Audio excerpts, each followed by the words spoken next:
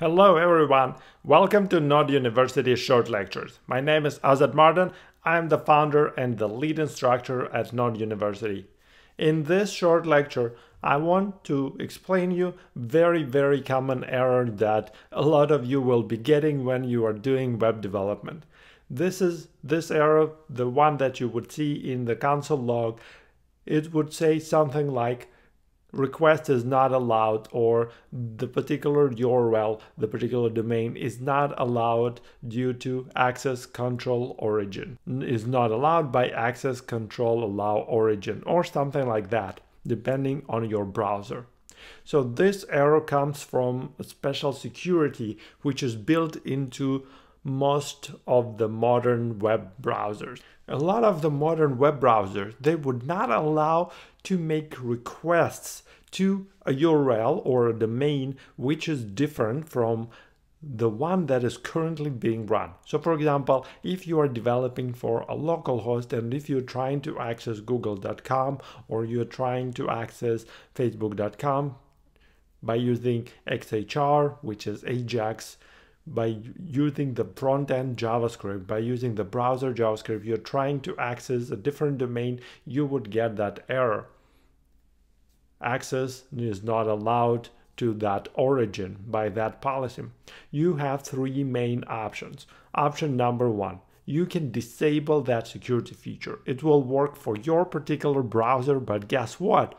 For all other browsers, it's not gonna work. So when you are deploying your application, you would have to deploy them on the same domain. And of course, it's not going to work if you're trying to access, if you're still going to access Facebook or Google, because most likely you don't work at those companies, you would not be able to deploy to their domains, to their servers.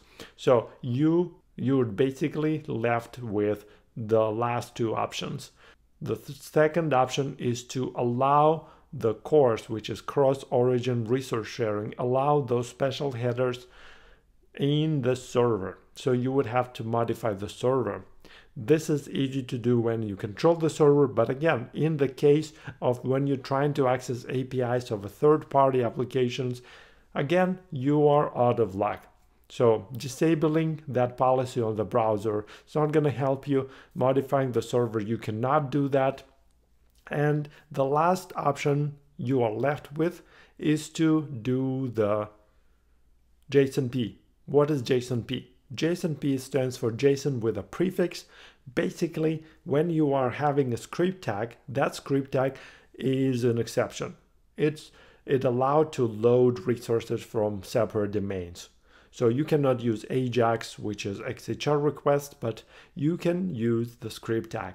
So JSONP, it's a workaround. So basically you put some small JavaScript code, which will dynamically create that script element tag, which will point to a file on a separate domain. That file will be a JavaScript, it will be loaded. And in that JavaScript, basically you have a function, and that function is what you would need to implement. You would need to implement this callback.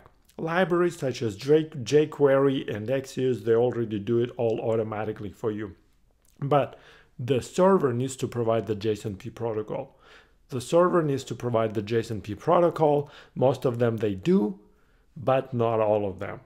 I know for sure Twitter has JSONP API. Not all of the servers, they do implement the JSONP. So that's it. You are left out of options how to access APIs from the front end to the back end. So the front end is very limited.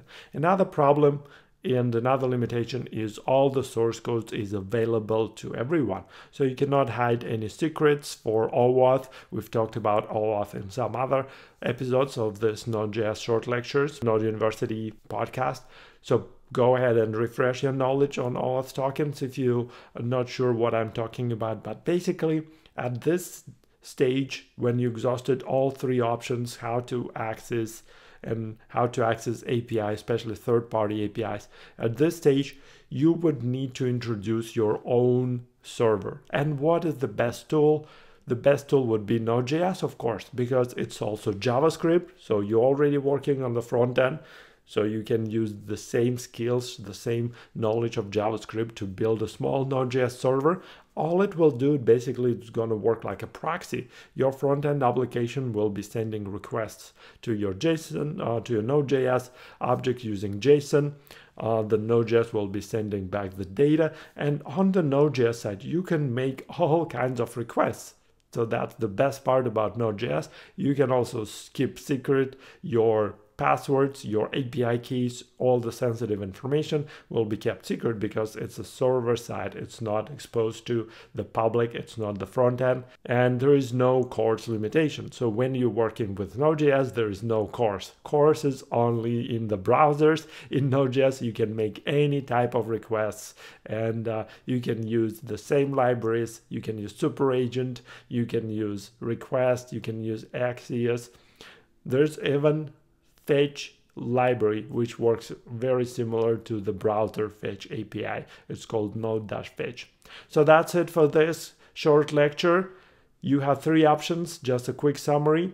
First option is to basically turn off the security policy on their browser. I do not recommend doing that because that's a good security restriction. You don't want to compromise and be attacked from other malicious websites, even on your local browsers. And obviously, you cannot force all your users of your future applications to turn off this policy.